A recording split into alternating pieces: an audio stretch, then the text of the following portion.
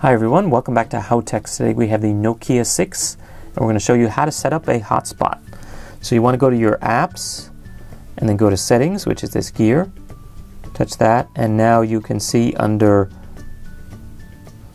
wireless and networks at the top you can do more, and then you have an option for tethering and portable hotspot. So here you can turn on the Wi-Fi hotspot with this second option here.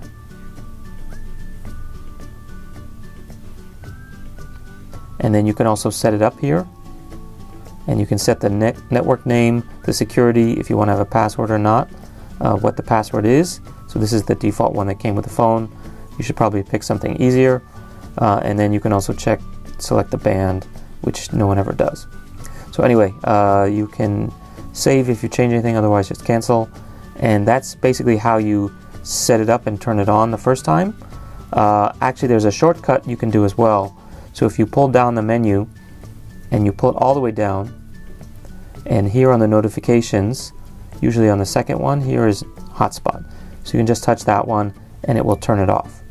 And so you'll see there's a hotspot notification which will appear and disappear as well.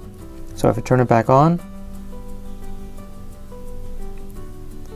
now you see this, which is the hotspot notification. So that's the basics on how you turn on and off and set up a Wi-Fi hotspot on a Nokia 6. If you have any questions, please leave a comment. Don't forget to subscribe and check out our other how-to videos for the Nokia 6 and many other popular phones here on HowTechs. Thanks and bye. Get your Nokia logo here on the front, on the back, and you get a Nokia logo on the front. So when was the last time you saw a phone that had the logo on the face as well?